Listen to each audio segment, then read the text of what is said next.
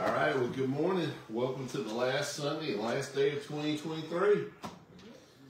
End of the year is typically a time for reflection, and boy, 2023, it's been one of those years.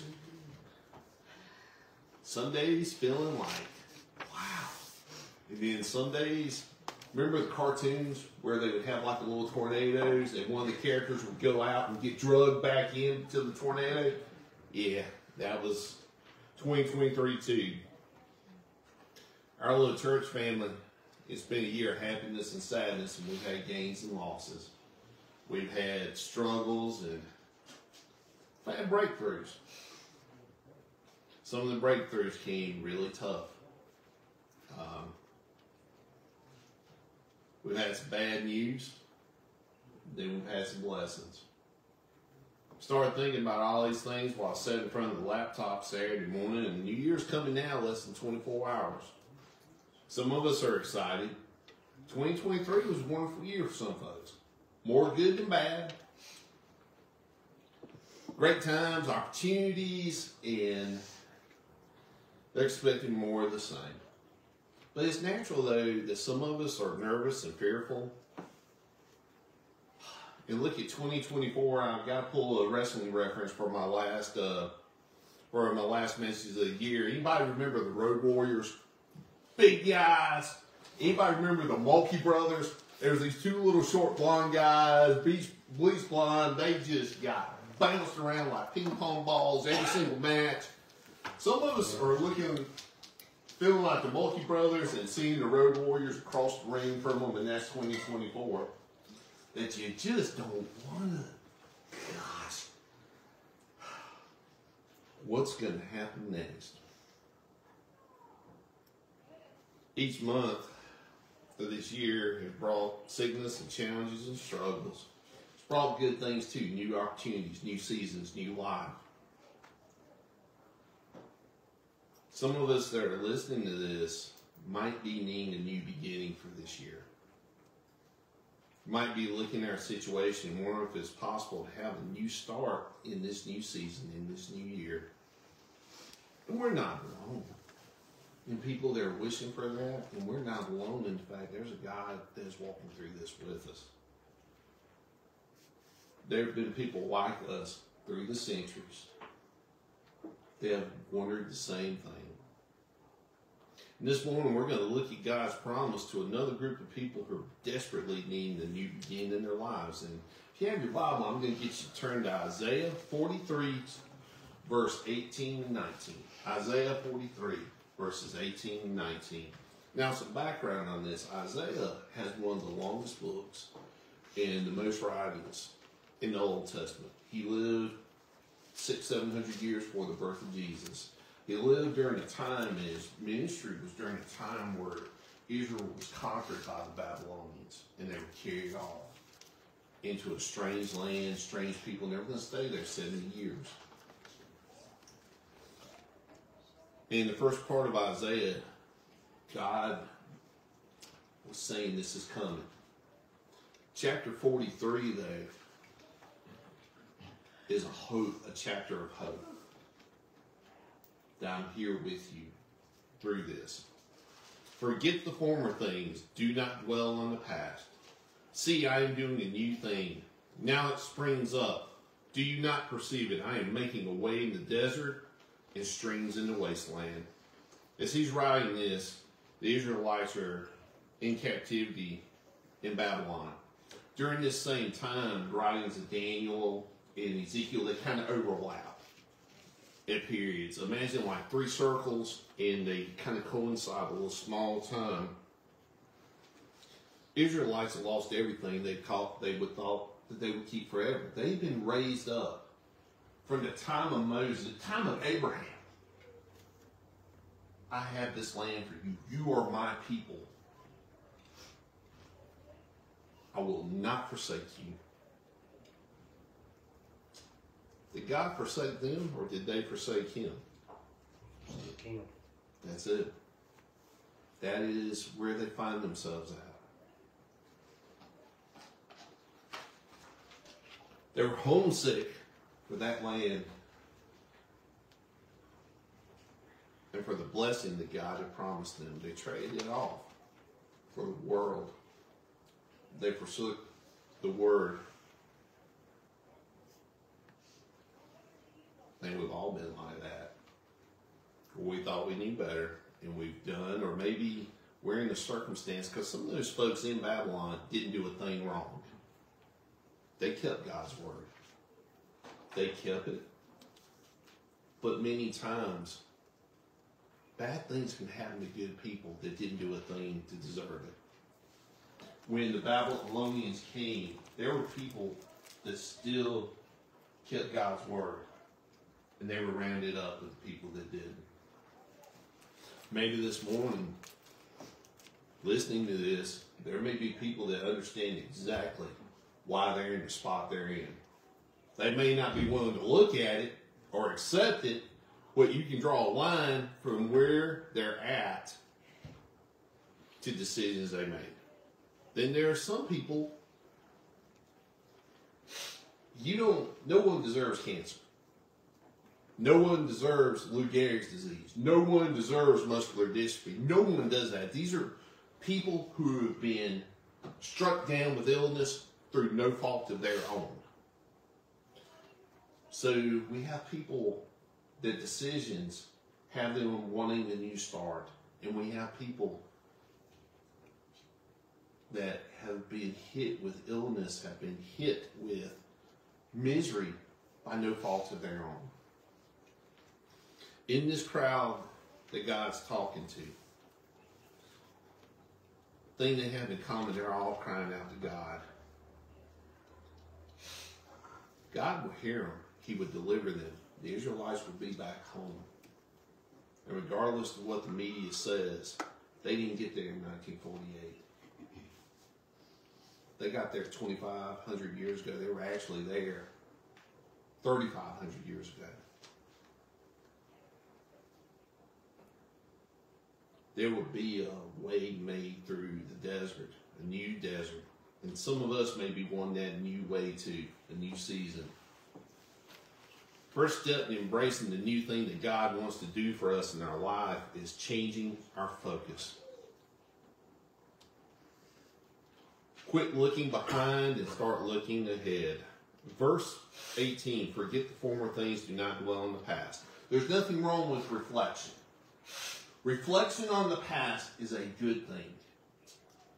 Taking up residence in the past is not a good thing. Reflection of the past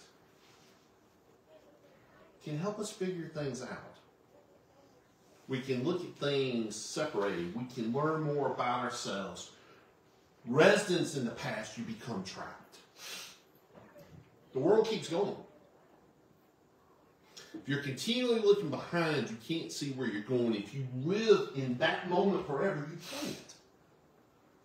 Or you do it at the sacrifice of what you have now.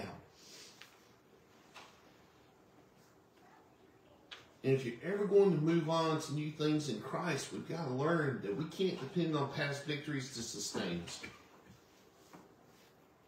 I know in my own life, it's very easy and very tempting to depend on those things that went well in the past. Number one, anything went well in my life is because of the way I was raised or the God that has not forsaken me, even though I gave him every reason to. Lord, it's a wonder my guardian angel there for about a 30-year period, chain smoke, taking acids and everything else because I put him through it.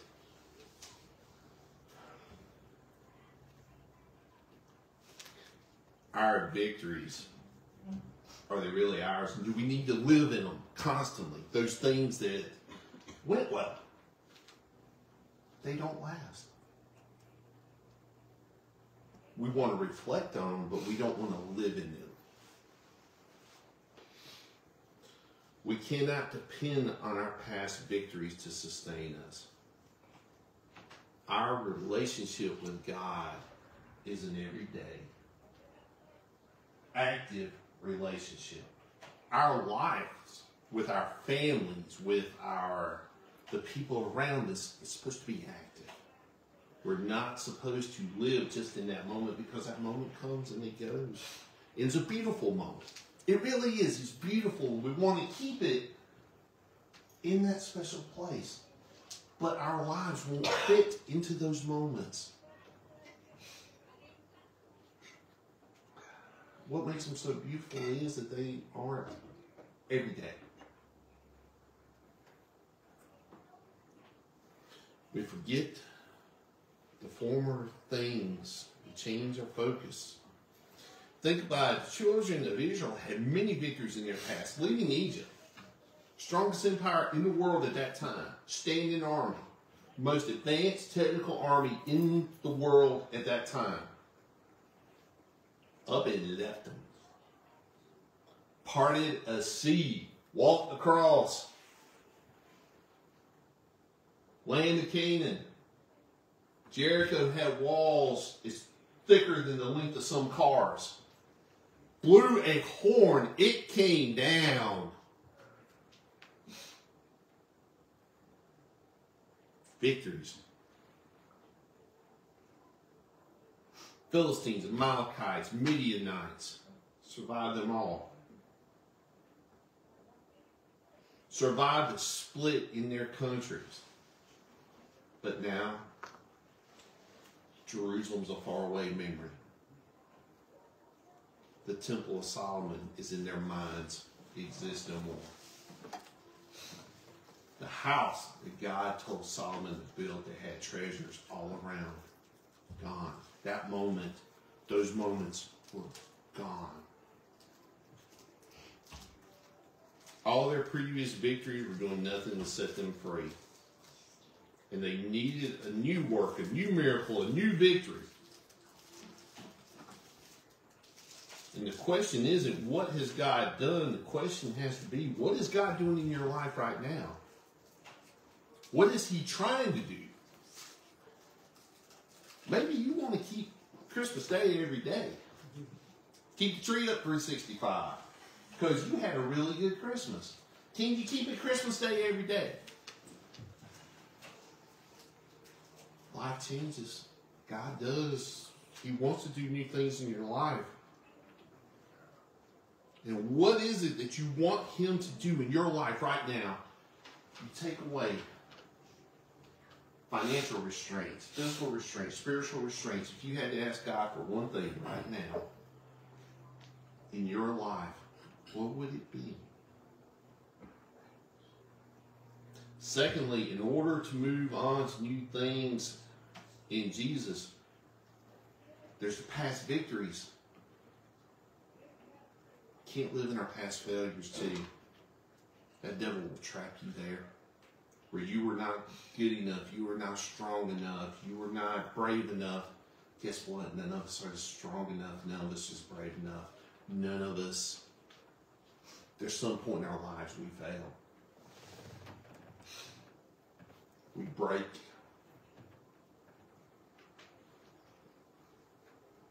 And they haunt us. Those memories haunt us. And we can become trapped in them, and we can just cocoon our lives around them. Guilt, shame. There's not a steel out there that's as strong as those two things to keep you trapped. We have to let go of the glory days. Remember them, keep them in our hearts. We also have to let go of our worst days. Our worst days too. The children of Israel had failed God miserably. Every time He blessed them with good things, they returned to Him evil things. God gave them the temple. They gave Him Asherah poles in high places where they sacrificed children. God gave them truth. They lived and proclaimed a lie. God gave them commands. They lived like they were suggestions. God gave them wealth and they used it to abuse the poor. God gave them Himself and they gave Him nothing but rejection. They didn't deserve to receive anything from God. How many right now are holding on to those darkest days, those worst days, thinking, I don't deserve any better? I don't deserve any better. I caused this. I made this happen. I should have. I could have. I should have.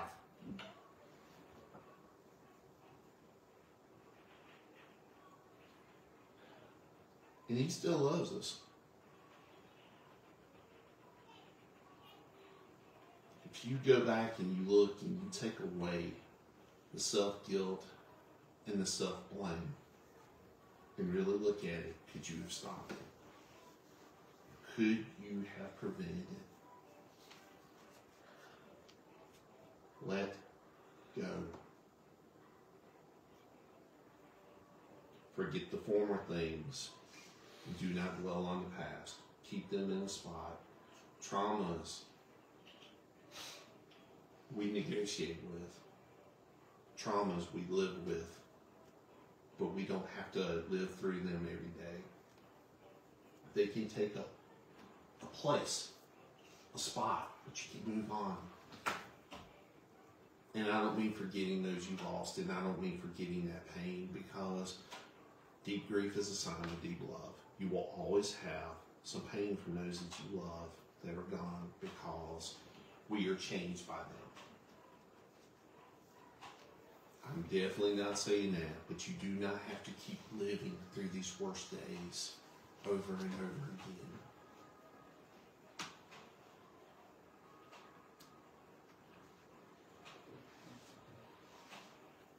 God's saying, see, I am doing a new thing. God's not condemning them for their past. They could do nothing to change it. But God's holding out a hand of hope. And he's saying, leave the past. I'm giving you an opportunity to start over. Change your focus. Isaiah 55, verse 7. Let the wicked forsake his way, and the evil man his thoughts. Let him turn to the Lord, and he will have mercy on him, and to our God, for he will freely pardon. How many of us want forgiveness? How many of us need forgiveness? Forgiveness isn't an allowance. It's not an allowance to be abused. It's not an allowance to be manipulated. It is a way of letting go. If you're going to get anywhere in your spiritual life, we need to understand we can't live on yesterday's faith. Children of Israel had experienced great spiritual blessings throughout their history. First Passover, crossing of the Red Sea, conquering of Canaan, building of the temple. They'd seen the hand of God work in and through them. Yet their faith in what God had done was nothing, doing nothing to deliver them from their present situation. Our relationship with God is an active relationship. It has to be. That old faith is not sufficient enough to deliver them from their present problems. They needed new faith and new vision for what God could do and change our focus. Maybe a younger person, we were thinking we would be this and this and this and this, and maybe we're not. Doesn't mean God's done with us. Doesn't mean He's disappointed in us. The Israelites needed a new portion of the faith that brought them all those victories from before, and they needed revival. How many of us sitting here, standing here, need faith renewal? Doesn't mean you're weak. It just means you're human. It's okay to ask God to give you a fresh touch of His love. Psalm 85, verses 6 through 8. Will you not revive us again, that your people may rejoice in you?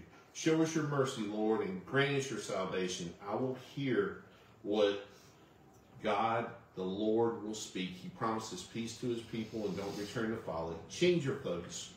Quit looking behind and start looking ahead. Another step is to clarify our focus and discover what God wants for us. Forget the former things. Do not dwell on the past. See, now I'm doing a new thing. Now it springs up. Do you not perceive? Now I'm making a way in the desert and streams in the wasteland. What do you see when you view your life?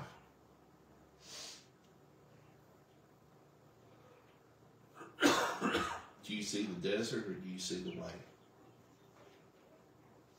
Do you see problems or possibilities?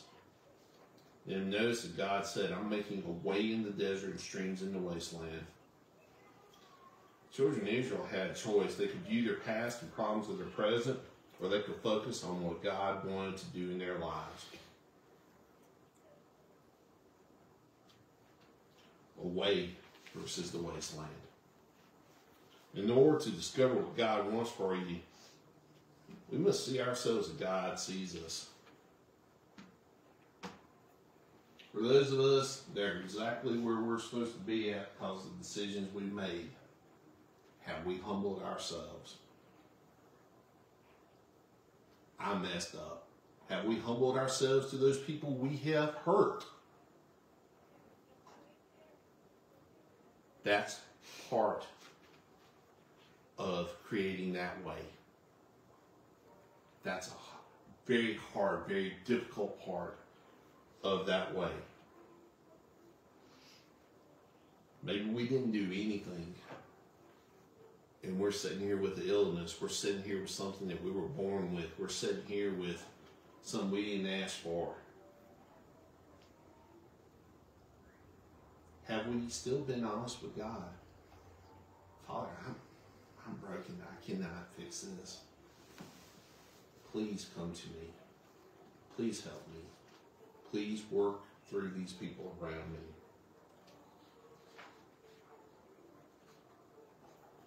There are folks out there that believe that God would never have anything else to do with them. Too far gone. The rehab places, the hospices, mental health centers, prisons. God's taken people from there, and He's done amazing things with them, even in the hospice, to die with dignity and peace, because death is not the end. Those folks are wrong. God still loves them. He still wants to work in their lives. We may feel like our past has made our life a wasteland, but in God, our life can become a stream of life for others. Romans 8, verses 1 and 2. Therefore, there is now no condemnation for those who are in Christ Jesus. Because through Christ Jesus, the law of the Spirit of life set me free from the law of sin and death. Colossians 1, verses 21, 22. And you who were once alienated and enemies in your mind by wicked works, yet now He has reconciled the body of His flesh through death to present you holy and blameless and above reproach in His sight.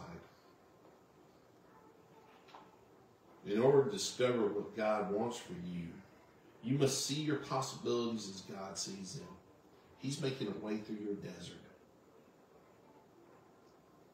He's able to transform the desert parts of your life into fields of blessing and abundance. Now, I'm not one of these fellows that's going to tell you you're going to have a 20-car garage and you're going to have, you just got to pray it and claim it. Nope, I'm not one of those folks. This world's full of troubles. There's always going to be troubles. There's always going to be storms. But things can get better. There can be a peace while you're going through these storms and you're not alone. God can bring people, the right people, into your lives to help you get through these storms, to help you get one foot in front of another. But it's not free. He wants you. He wants a relationship with you. Not a spare tire relationship. He wants a relationship with you. If you've got old friends that are making you do old things and all the wrong things, you already know the price you need to pay. Are they your friends? If they don't want you getting on your feet, if they're only interested in you when you got money in your pocket or something that you can do for them, are they really your friends?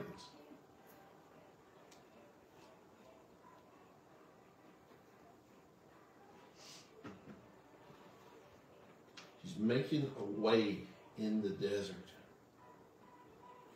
God can take a dried up, useless life and transform it into a life of purpose and grace.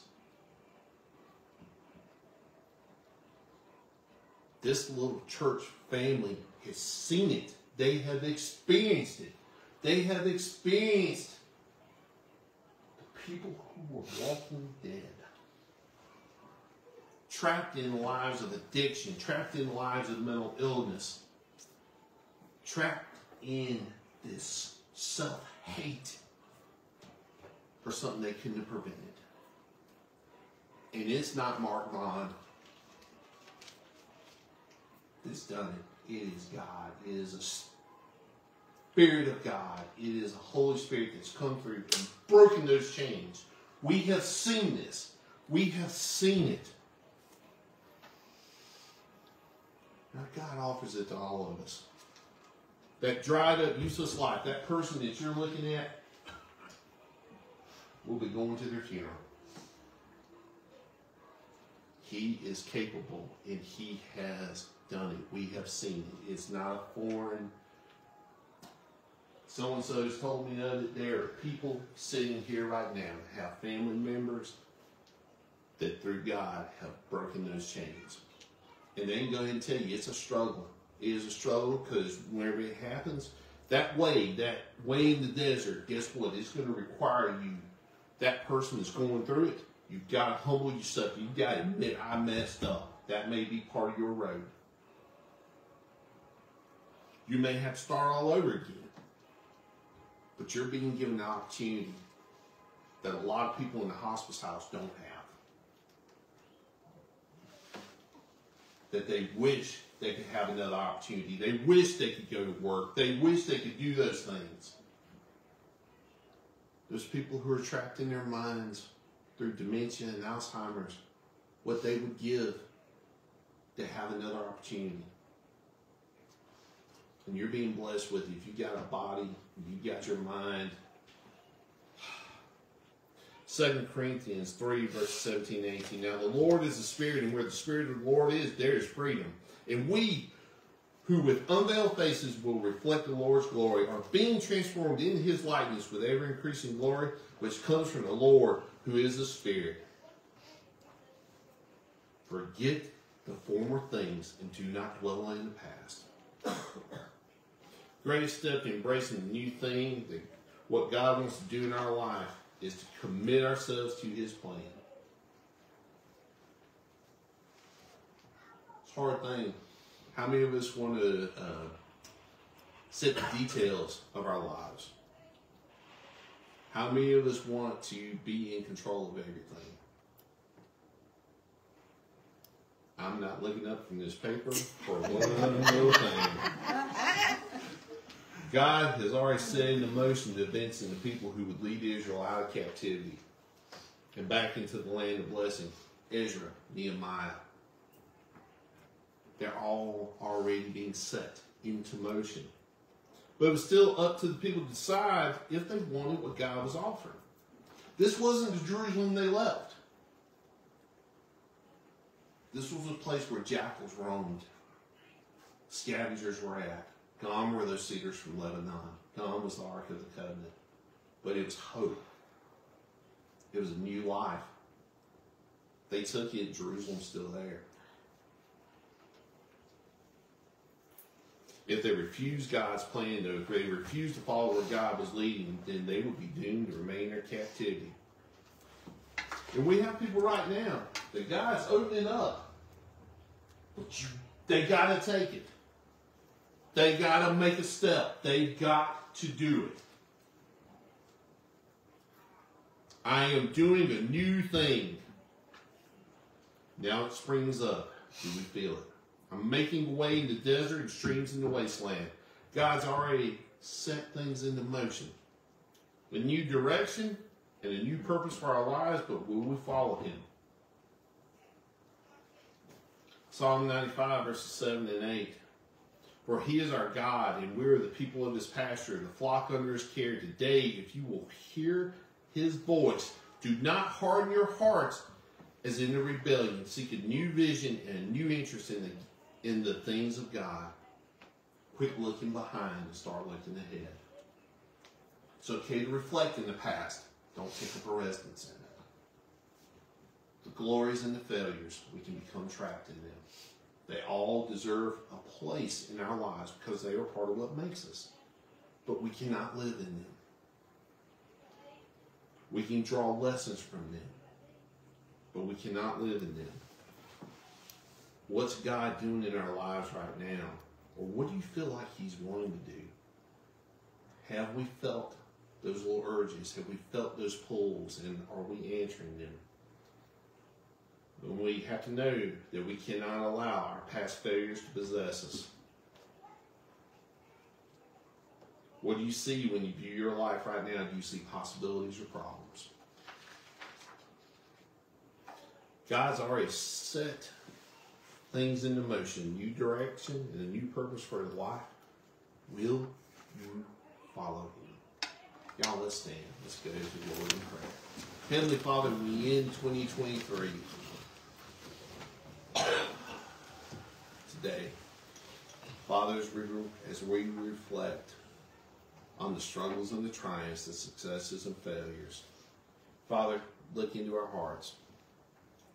You see who's living in the past, trapped by failure, or wanting to live in the successes and not wanting to move forward. But Father, we all have to move forward. Help us to look ahead. Help us to see the ways that you are making for us in the desert. Help us to grab your hand and follow you, your plan. Give us all a new share of faith, Father. A new share of faith. Father, lift up everyone that's here and everyone that's watching and will watch. You know the needs. You know the struggles. You know the battles. Please work in our lives and help 2024 to be the year that you want it to be for us. In Jesus' name we pray, amen.